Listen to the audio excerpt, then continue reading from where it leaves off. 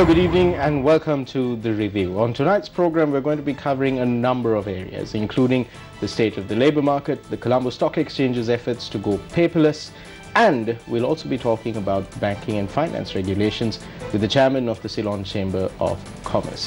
First, a look at this week's top stories. Ministry of Foreign Affairs releasing a statement said reports suggesting that Sri Lanka imported textiles from North Korea violating UN sanctions are erroneous.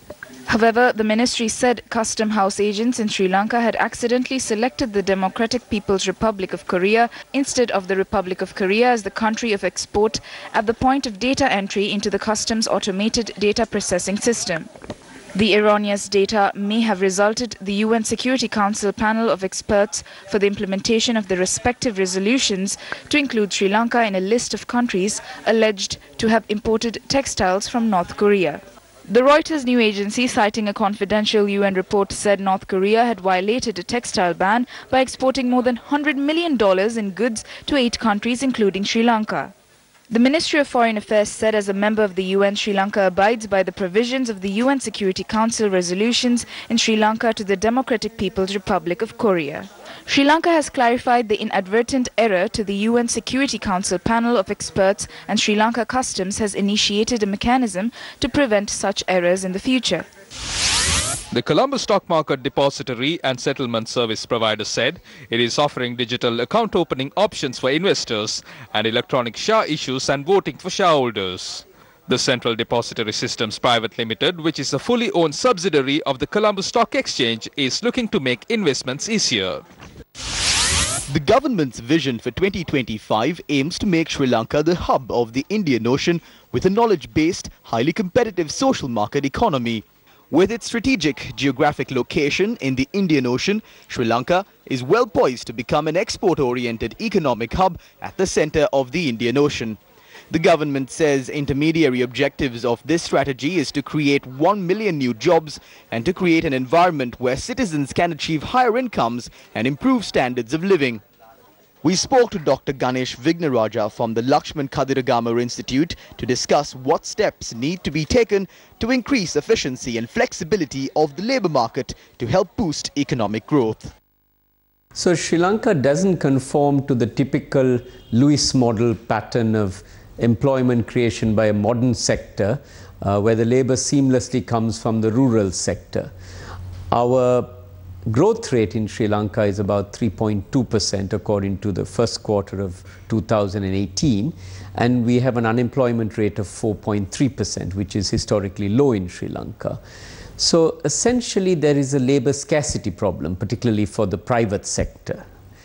And so we need to think about reforming the labour market with a few measures implemented gradually over time, and the private sector stepping up its game. The main reforms that I think we need to consider are first increasing the participation of women in the labour force, and we would do this by ensuring that there is affordable childcare so young mothers can get back to work. The private sector needs to think of subsidized creches or nurseries, and we need to think of village level community nurseries. A second thing we have to think about when we come to women's participation is a kind of a Me Too social movement to ensure that women are not harassed on the way to work through public transport or at the same time in the workplace. And we need to have compulsory training in the workplace so that people are aware of gender equality issues and that harassment is a taboo and a no-no. The second very important thing we have to try to do is to ensure that university graduates upgrade their skills, and this really comes in the form of firstly English education, because this is something that's going to be terribly important as Sri Lanka wants to globalize in the future, and the English education levels and speaking English in particular levels are quite poor amongst university graduates today. A second thing is they lack the experience of working in business. So I think internships as part of a degree program are very essential. That is during the kind of long holidays, but also at Christmas. And private sector firms should try to provide those sorts of opportunities, and universities themselves must upgrade their careers officers so that these types of linkages are there as part of a degree program and as part of providing opportunities for young people. The public sector, I think, has 17.7% of the working population today, and this becomes increasingly unsustainable when we face a debt to GDP ratio of 77%, which is historically high.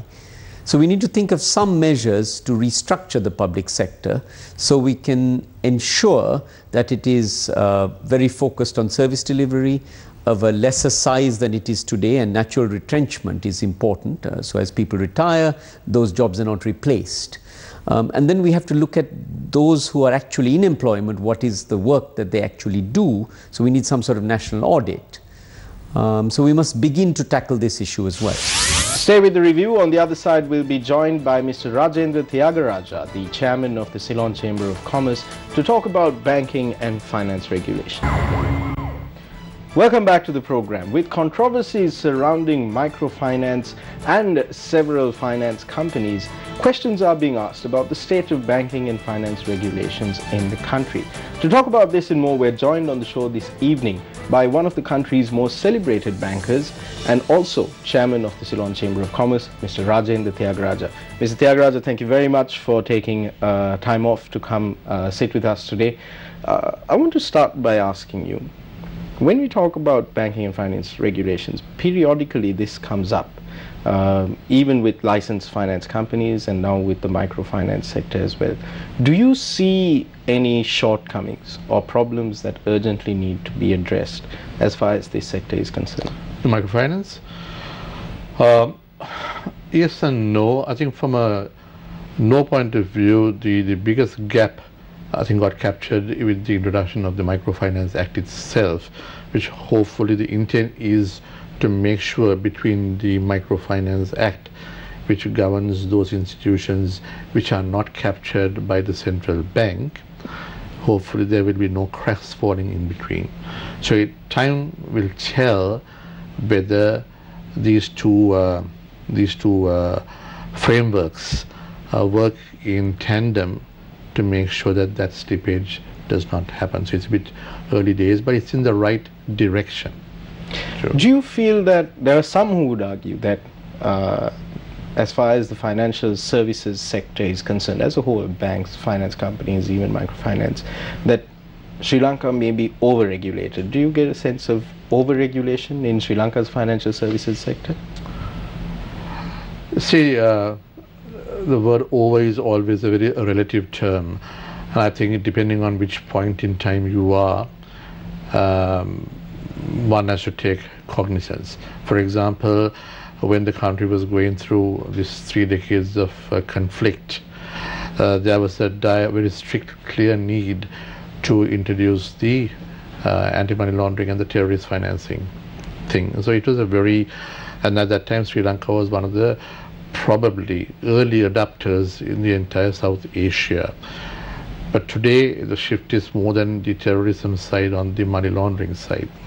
So I think as the economy evolves, the type of regulation will also have to adapt, keep on changing. Do you feel that the pace of regulatory reform to meet these challenges of evolving economy has been adequate? Do you feel that regulators are keeping pace with the changing needs? This is my personal view, not the Ceylon Chamber's view. I think overall, from a safety net perspective, on the safety side, I think that the framework is fairly robust.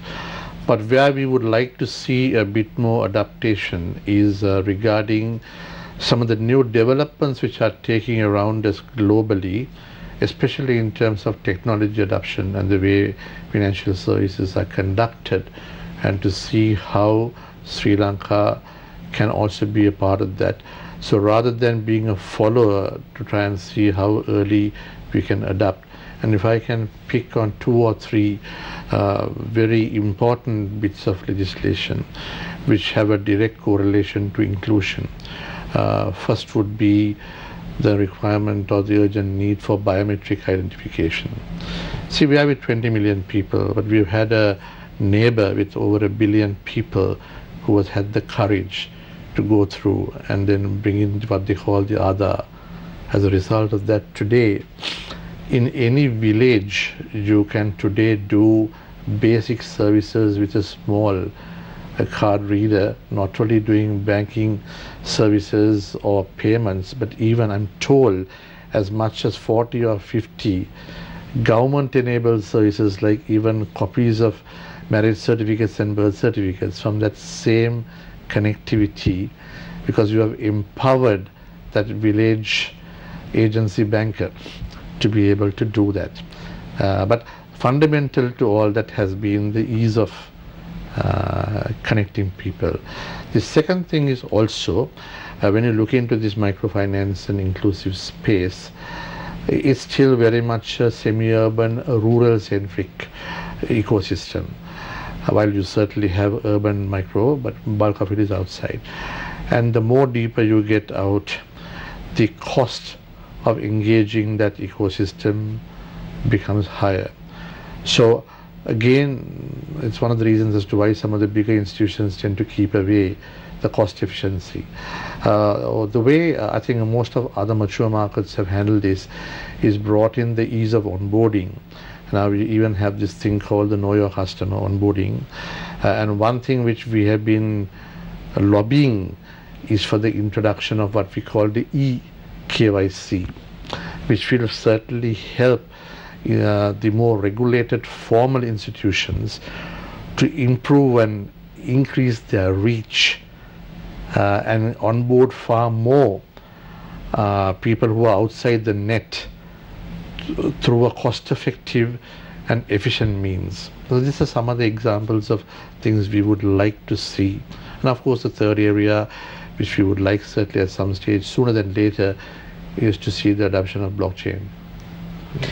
When you speak of blockchain and also coming from blockchain, cryptocurrencies as well, now these are also regulatory challenges that other regulators around the world, the Federal Reserve in the US, the Reserve Bank of India, the Central Bank of Sri Lanka, these are challenges that you have to grapple with. Do you see any moves being made in Sri Lanka in terms of regulating? I think, yes, we are very pleased to note, we are recognizing that on one side you have progress, and then you also have the need to preserve the system and have the safety and the trust system. So I think what we've seen as a welcoming phenomenon recently is the introduction of what we call sandboxing, where instead of just pushing some new bit of technology into the system, there is a move now to introduce a ring-fenced environment where these sort of new technologies are experimented with the support of the regulator as well as industry and other experts, and once it is tested, then to gradually bring it into the system, and that's called sandboxing. It has been practiced in a number of other jurisdictions, so it's a very welcoming step in the right direction. The central bank recently expressed concerns regarding interest rates in the financial services sector, and that interest rates were too high. Do you feel that these concerns of the central bank are warranted? I'm not going to comment on the central bank's view, because I mean, obviously they are very wise. I mean, they're probably having enough economic fundamentals to justify their case. But if I look at it from a practical practitioner's point of view, if you look at perhaps the last decade or so, from say 2007 to 2017, a typical, I'm just talking about an average bank, the quantum of loans in a total bank's balance sheet, which was around 53 cents to a rupee in 2007, has now gone up to about 65 over that decade. And most of it has come in by reducing the liquid investments which were in the bank's balance sheets and converting it into lending opportunities, and also in addition to that, increasing the amount of market borrowings as a percentage of the liabilities, which I think over the last decade it has increased by almost 300 basis points. Now, that naturally has also been as a result of heightened economic activity. So I think as far as the economy keeps on going in the right direction,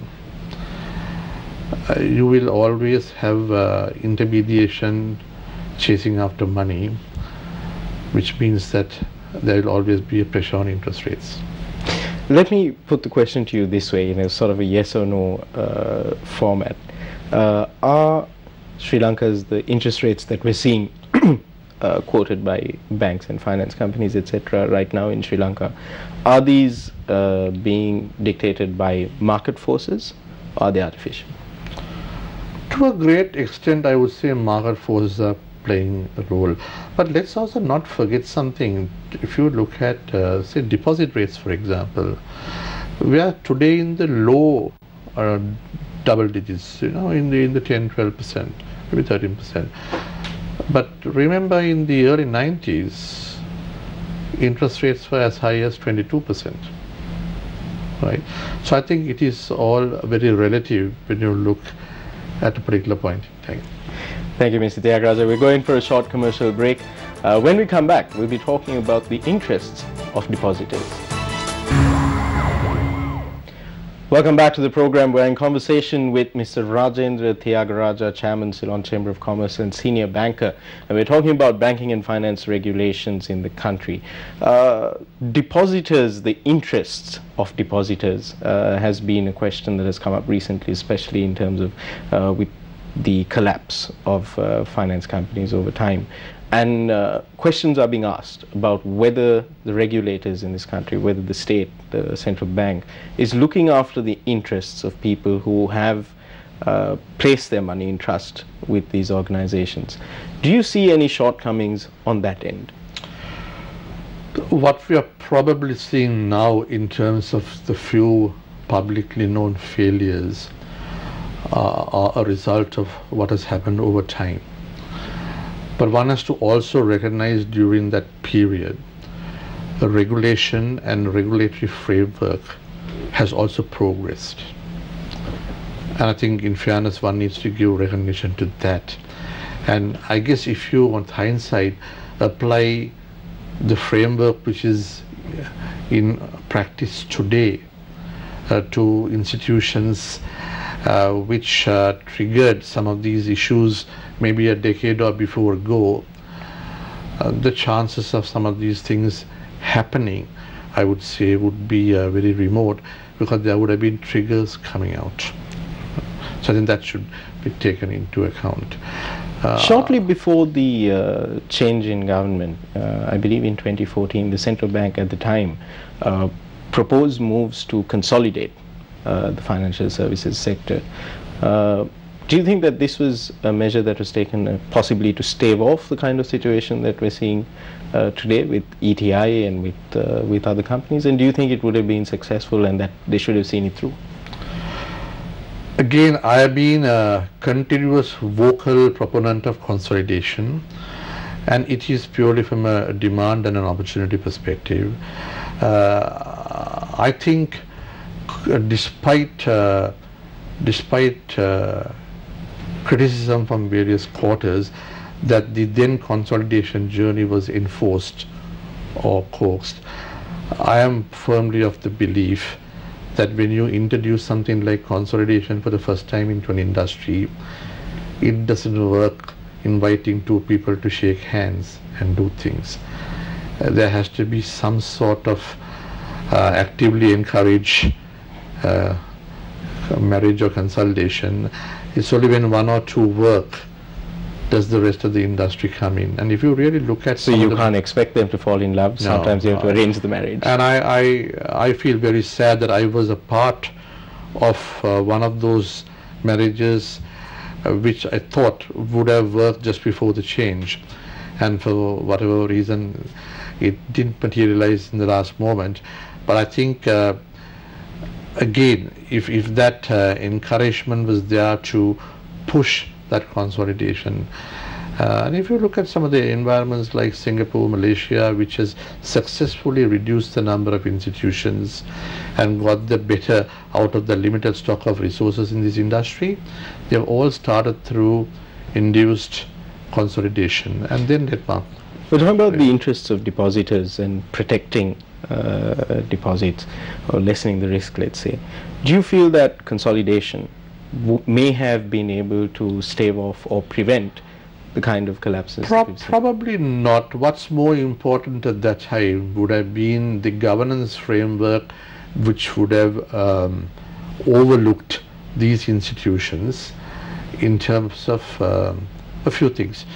Risk management, the prevalence of risk management matrices, and also in terms of the governance architecture around boardrooms in terms of ownership, etc. For example, I would say in a number of these cases, some of these failures have been because you have had people using short-term liabilities to finance medium to long-term assets and then got into liquidity situations. That doesn't mean that that investment is not viable, but the timing. Now today I think there are enough indicators through what they call an integrated risk management framework, where all institutions which are regulated by the central bank have to have these things in place to trigger off. Secondly, unlike, I'm not talking about the past, but today, directors are personally held liable. It's just not delegating things to management. So when someone comes into a boardroom, they can't turn back and say, I'm not familiar with this. You have to take trouble to get advice where necessary, or study the reports you get and ask the right probing questions from management to do your job. So that oversight is not just a gentleman's club anymore. There is a serious responsibility reposed on boards when they sit or accept board positions to overlook and govern institutions.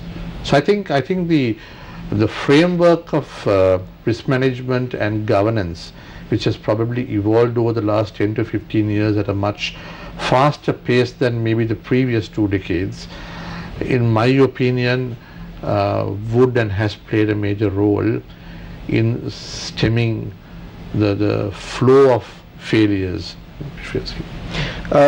As far as depositors' sort of insurance is, in a recent conversation with a former regulator, I came to find out that the depositors' insurance scheme hasn't been triggered in the case of a lot of these sort of failed finance companies, and in some cases it was alleged that the depositors' interests weren't looked after, and it therefore allowed the owners of these finance companies to engage in asset stripping. Do you feel that, does it surprise you rather, that this depositors' insurance scheme, which guarantees deposits up to 600,000 rupees, I think, has not been utilized as far as the recent failures that we have witnessed in the 2000s? I am not in a position to comment because I am not aware of the actual facts. I have not been following that particular aspect. So I think it will be not fair for me to comment about whether the scheme was used or not.